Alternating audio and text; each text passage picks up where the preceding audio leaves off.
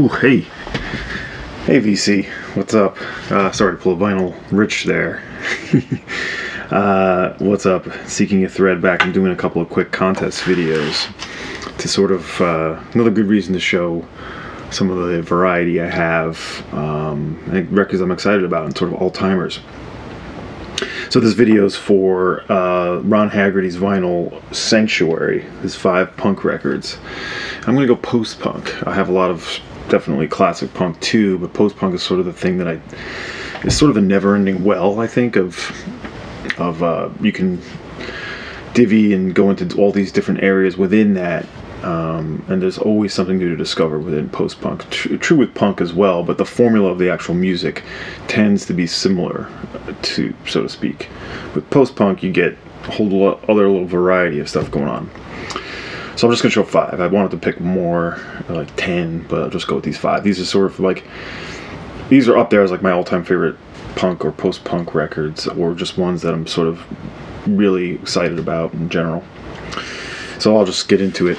This first one, maybe more of a straight punk record, but I consider it sort of in the post-punk, sort of going into hardcore a little bit. This is the second album by the Wipers. You may know it, I'm sure you do, Youth of America. Got a great price on this at a record show here in Ithaca. It's the original on Park Avenue. Great price on this. Years, 4 or 5 years ago at a record fair here, and I had to grab it. Of course, I had the Jackpot reissues, which are worth grabbing if you don't have this record. But this is my favorite Wipers record, Youth of America. The title track is 10 out of 10, just perfect, long, almost psychedelic, and it's sort of guitars that Greg Sage was doing. Master. Okay, second, this is one maybe you don't know. Y Pants. This is more in the no wave side of things, but this is Barbara S. and her group, her trio. This is produced by Wharton Tears, who you may know, sort of involved in the no wave scene, and released on Glenn Branca's label Neutral Records. What this is kind of, going more towards like the indie rock style. They have.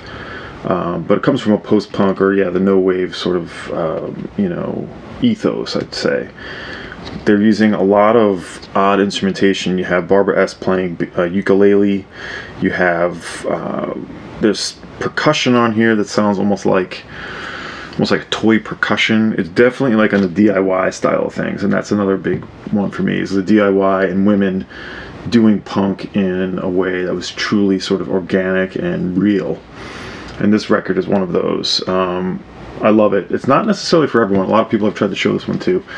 I don't know. Maybe I just like it but didn't love it. There's a bunch of... I'm a big collector of basically women doing post-punk. I think it's sort of the best.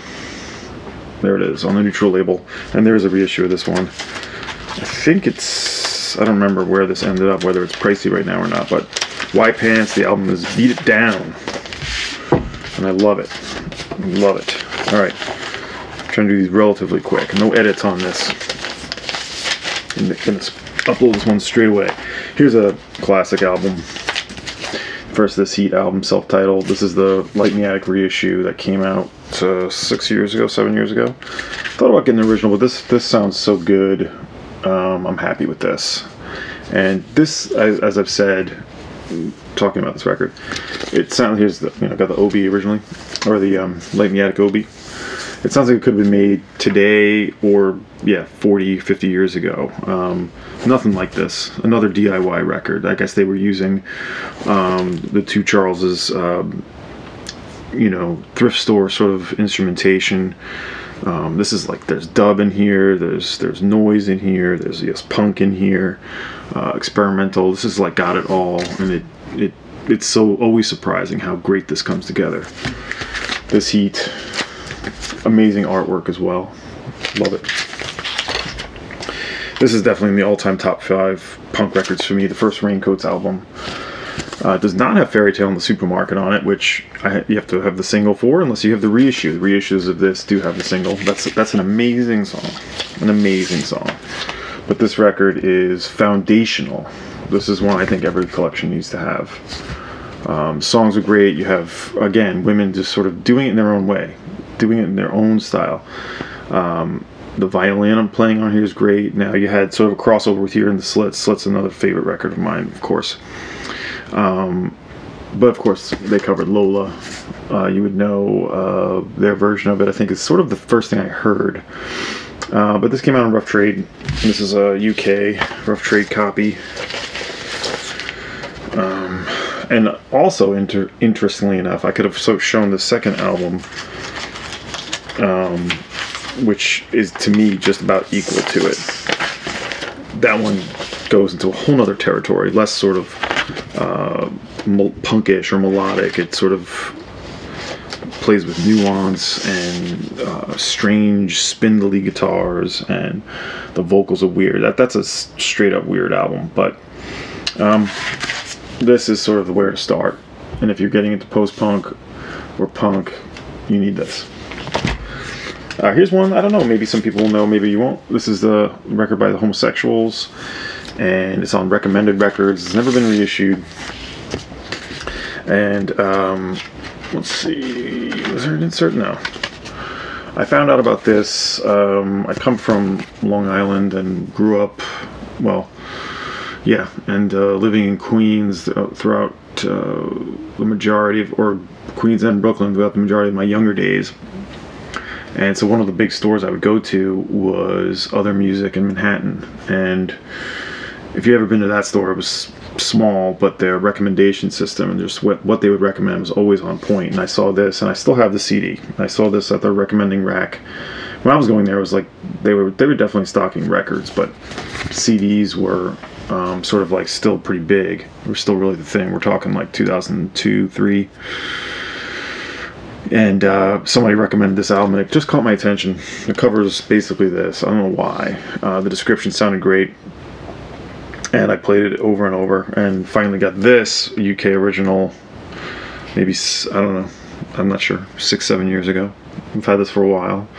It's got another one that's sort of tough to pin down. There's like sort of a dubby vein happening. There's like a short wire or wire vibe happening on a lot of this. But Bruno, one of the guys, and they've spun off into all these other sort of one-off projects. Black Noise, you can see that there. That's a label as well, which I think is their label, and there's all sorts of other records that are on that imprint that I really want, but they're not not inexpensive. So I'm always looking for those. Black Noise imprint, there's only a few. Hearts in Exile, what a great song. It sounds like, yeah, like a Buzzcocks vibe. Wire. I kind of think of the Urinals, if you know the Urinals. Yes, 100 Flowers.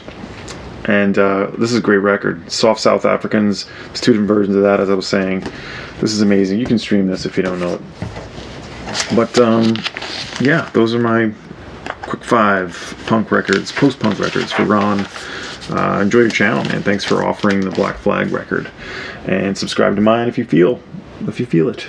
I do this radio show. You can see the links below, and otherwise, thanks for doing it, and hope you enjoyed. See ya.